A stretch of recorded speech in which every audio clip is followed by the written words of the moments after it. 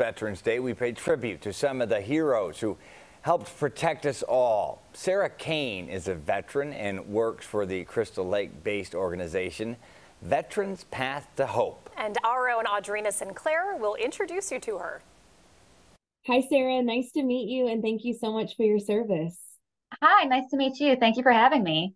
So tell me about your time, what branch you served, where you served. Give us a little information. So I served on active duty Army. I was a medic. My first duty station was Fort Drum, New York. And then from there, I was stationed in Heidelberg, Germany. And then after my second tour in Iraq, I decided to leave active duty. Wow, a medic in Iraq. Can you talk about your experience there, your time there? And it must have been so challenging. Yeah, it was, my two different deployments were very different from each other. The first deployment was when it kind of kicked off. So it was all very, we were still intense and establishing everything. And then my second deployment was, we were a little bit more established. Things were a little bit less, kicking in doors and stuff like that. So the warfare itself kind of changed a little bit, my two deployments, but the medical mission never changed. So those were the similarities. And this is a family thing, right? And your husband also served. Yeah, my husband actually just retired 3 years ago from active duty Army. He served for 24 years. Oh, wow. And he was medical maintenance. So he fixed the medical equipment and he jokes that I probably broke it.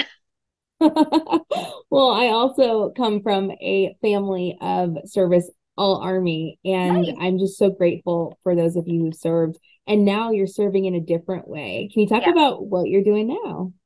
So I'm the marketing coordinator for Veterans Path to Hope.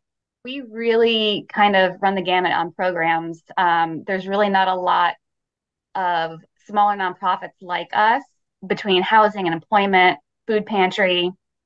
We really want to ensure that our veteran clients, no matter what their need is, that we can meet them with it. Well, thank you, Sarah, for your service. And thank you for sharing just a little snippet of your time with us. We appreciate you so much. Thank you so much. To learn more about Veterans Path to Hope, go to our website at cbschicago.com.